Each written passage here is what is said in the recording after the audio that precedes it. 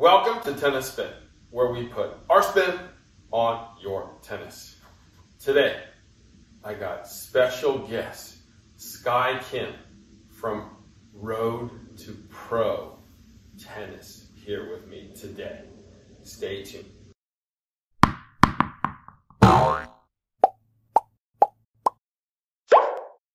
Alright guys, so Sky Kim in the house, former ATP Pro, head of RTP Tennis, Road to Pro. Sky, welcome. Thank you. Thanks for having me, Harry. Oh, thank you for coming. Thank you for making all the trip down from SoCal here. Yeah, driving wasn't so bad. My family was with me, so it's not too bad. Yeah. Nice. All right, so Sky came to the United States at age 7 from Seoul, Korea to pursue a tennis career. Now, how does a 7-year-old come to pursue a tennis career? My parents had me start in tennis when I was 6, and then they saw Nick Politari Tennis Academy on TV, and they're like, okay, we're going there. So that's how we packed everything and just came to the States. Wow, you saw Nick on TV, you saw him develop Courier, Sampras, Agassi, Michael Chang, Michael Chang and Agassi. My idol was Agassi. Oh. Yeah.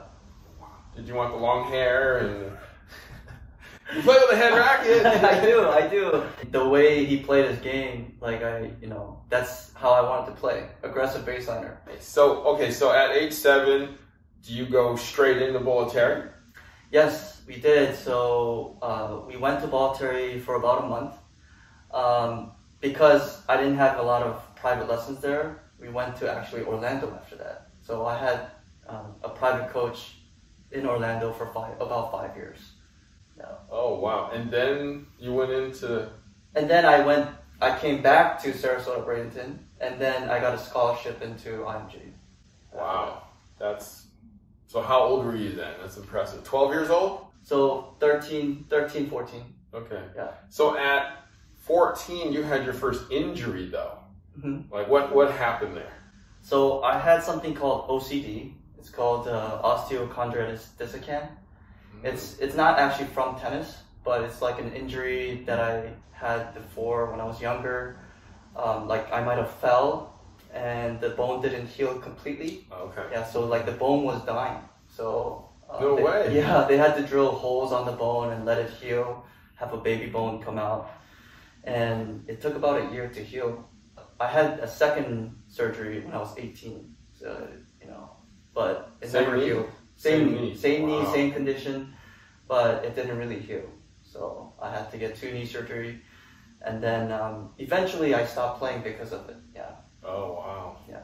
Go back to happier days. Okay, happier days. Yeah. Between age 16 and 18, you finished in the top 5 in the boys United States. 14s also. 14s. Okay. Yeah, so I finished top 5 in the 14s. 16s, I had the knee surgery, so I was out for 2 years actually with the tournaments. And then in the 18s, I got to top 3 again, top 5. How hard was that? Yeah, my ranking dropped to 250. Yeah.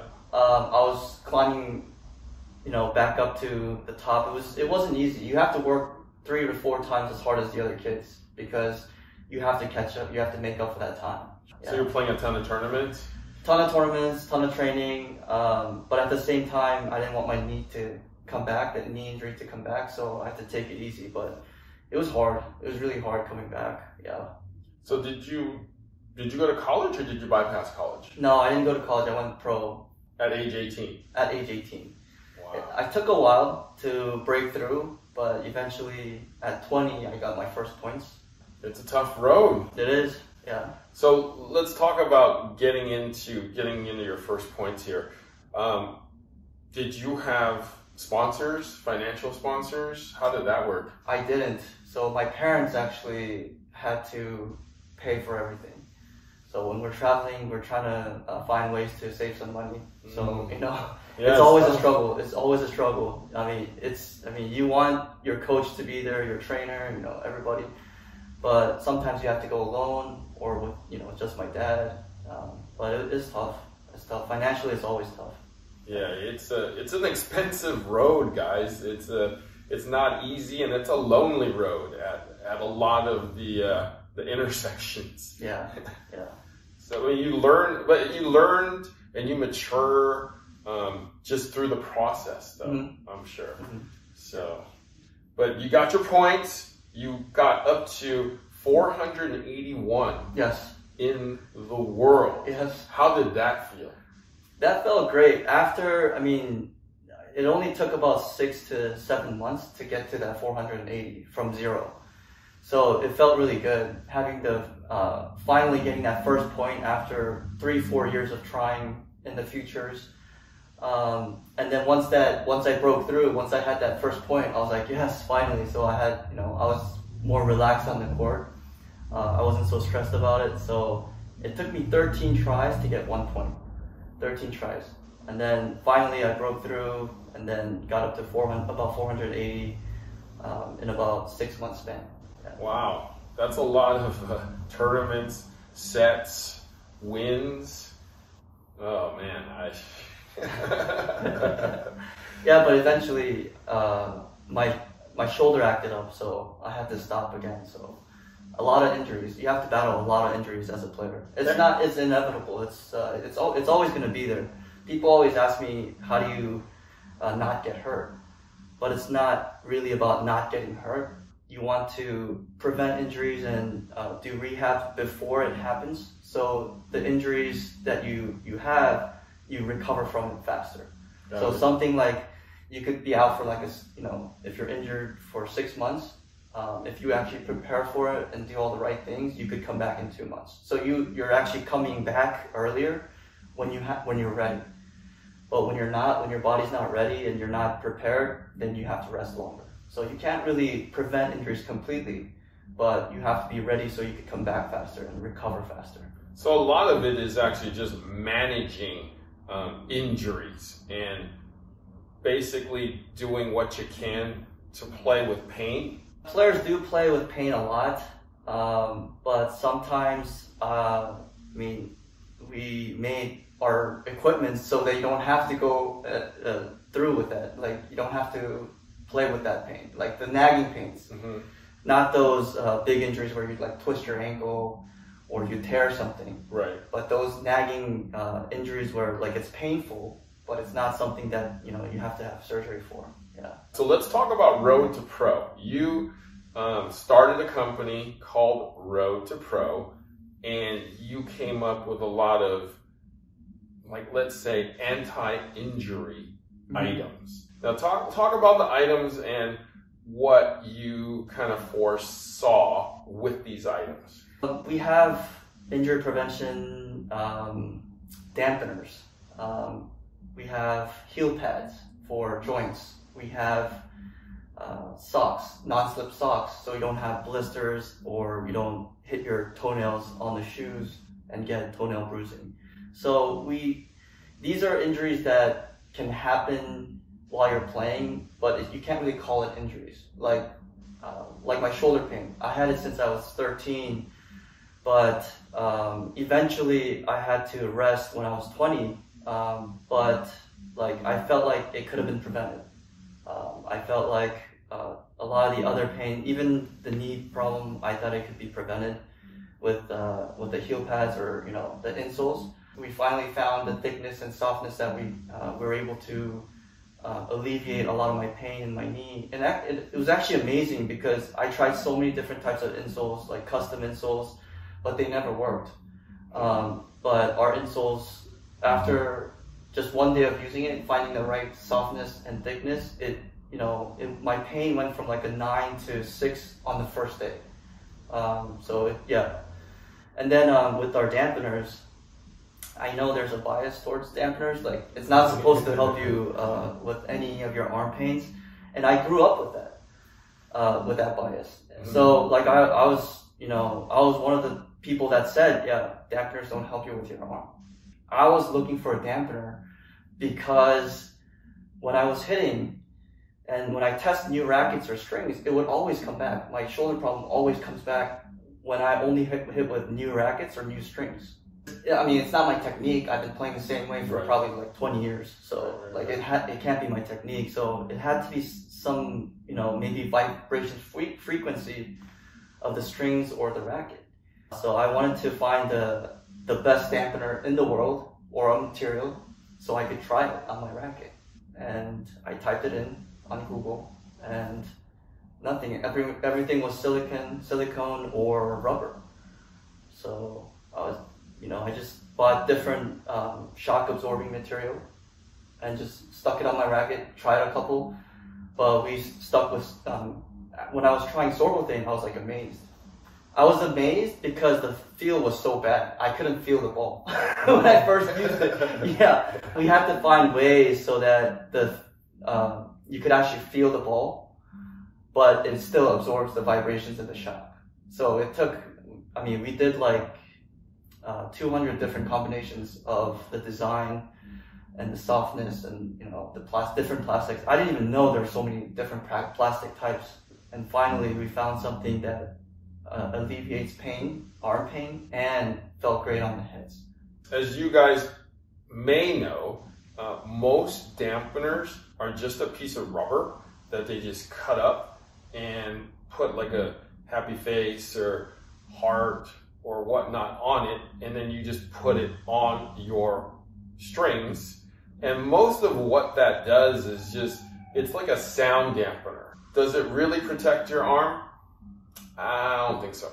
So what Sky is talking about is like a rubber plastic source that can we use eliminate? It eliminates the harmful shocks and the vibrations. And the engineers at Sorbothane agreed that the sound equals vibration.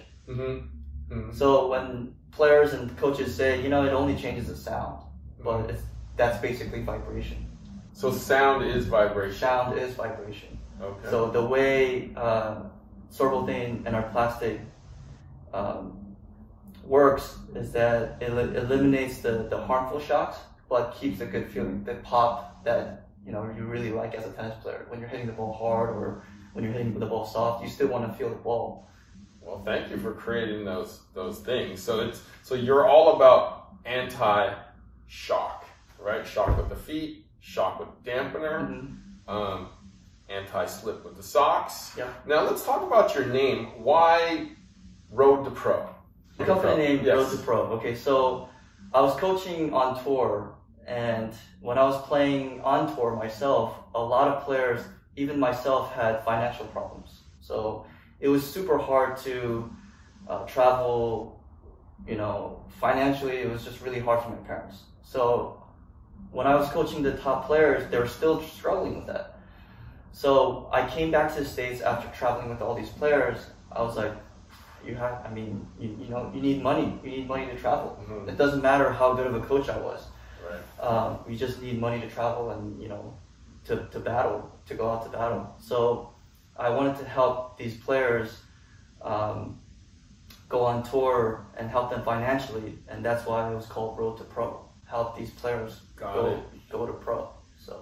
So you started your coaching career in 2006, and you saw that all these kids who pretty much was heading out to being a pro, you know, kind of get stopped because of the financial hardships. Yeah. And I mean, we sponsor players, and we not a lot of companies help players financially. They help players like with gear and everything. Right. But we started sponsoring players financially about 2 years ago. We started with juniors first. So we wanted players that wanted to go pro.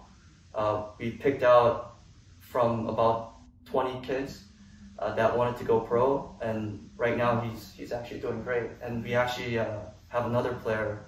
We started sponsoring another player this year. So yeah. You want to tell us their names? Hoyoung, they're Korean. So that's okay. For now, Ro Hoyoung and Chang Woo-jung. Okay. So, yeah, there's 2 Korean players right now, but we want to expand that to U.S. players here. So got it. Yeah. Well, thank you for doing that. How do you get the funding for that? So all the products that we sell, a percentage goes into the funds. Got it. That's how we fund our players. That's basically why we made Road to Pro. So we wanted to help the players prevent these nagging injuries that always stop them. After 4 or 5 weeks, they have to stop and then play again. And then another thing is, financially they're having a tough time. So those two things I think are the worst enemies for players. That's why we made the company. Well, there you go. Hey, injuries, number 1. Financially, number 2. So if you want to help my man Sky, you can help yourself too, right? Yeah. Get a dampener, get a heel cup, get some socks, right? You'll be supporting yourself with injuries, preventing injuries, and you'll be supporting a great cause and by sending somebody on their road to being a pro. Yep. That was the whole goal. Yep. Wow, I just picked that up just like that. Anything else you wanted to let people know? We have another apparel brand. Okay. Yeah, so that also, same thing. It's under Road to Pro, but it's a different name. It's called 1015. It spells out tennis, T-E-N, and then the 1-5 it's I-S. We turned that into I-S. And I wanted to create a streetwear where players can wear off the court rather than on the court. Kind of like Jordans. You don't really, play in Jordans when you're actually playing basketball. But when you get off the court, you have Jordans. But I wanted to create something off the court for tennis. Oh, so casual wear. Yeah, street wear. Yep. I've worn some of them in the last month or two because Sky hooked me up. Stuff is actually really comfortable. It's really soft material. The hats were really cool. You probably saw me wearing it. I didn't say anything because I wanted you guys just to say, hey, what's he wearing? Yeah, so I wanted to have the kids to have snapbacks and all these cool apparel that other sports has, but that tennis doesn't have. So when I was growing up, I was jealous of other sports because they had that. Totally. Now, you have a YouTube channel yourself, but I've noticed that it's all in Korean, or most of it's in Korean. I thought you were in Korea. Why did you do that? Korea is a very small country, and we don't have a lot of access to great coaching. So I wanted to help the Korean audience, the Korean tennis players, go like these pros that are up and coming, and my coaching friends, like coaches that are younger than me, that's up and coming. I wanted to help them out a little bit, share my knowledge and experience. But the actual players picked it up and started watching my YouTube. Oh. But they started talking about the video and how it's very different from traditional methods but yeah, I just wanted to help. I just wanted to help the players in Korea and the coaches. Yeah. Cool. Now, when I tried to change it over to English subtitles, I wasn't able to. Oh yeah, we're working on that now. Okay. We're working on that now. Okay. So I've been getting more requests to do that in English. So we're gonna put subtitles on the older videos. Okay. The new videos, I'm gonna be doing them in English. Got it. Yeah. Got it. Now, you coach also right now. Yes. Where do you coach? I coach in Los Angeles, West Hollywood area. Okay. Yeah. So my man Sky is not in Korea. He's in SoCal, Southern California, West Hollywood. Yeah. How can people get a hold of you? Email us, support@rtptennis.com, or they could get a hold of me on Instagram. It's SKYM0903. Just shoot me a DM or message. Perfect. We're going to put the links below too. If you're in SoCal or if you want to get a hold of my man Sky here, you could just click on the links below. Yeah. And if you have questions about the dampener, because people have questions all the time about the dampener and the heel pads, because they have that bias, it's not supposed to help your. Yeah, like this one right here. Yeah, but the thing is, people who've used it with the arm pain, you know, like we get thank you letters all the time because they love the sport, but they couldn't play. But after they found out the heel pads and the dampeners, they could play again finally. So yeah, we get a lot of thank you letters, and yeah. Oh, that's great. Yeah. Nice success. Yeah. Jeez. All right, Sky. Thank you for joining me today. Thanks for having me. I appreciate you, and I appreciate your story here. It's unfortunate you didn't make it up to top 10 in the world here. The injury stopped me, but you know, if we can help other players prevent those injuries and make it, you know, have less downtime, you know, I would be happy with that. Right. Yeah. So, injury stop my man Sky, but don't let it stop you. Okay? Get on your road to pro. Guys, thank you for watching Tennis Spin, where we put our spin on your tennis.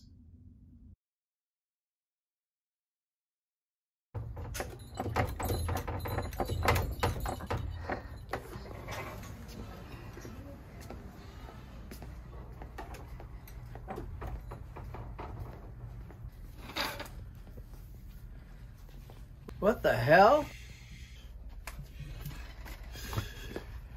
Harry! Harry! What? Is that you? Yeah! What's going on? What are you doing here? I got stuck.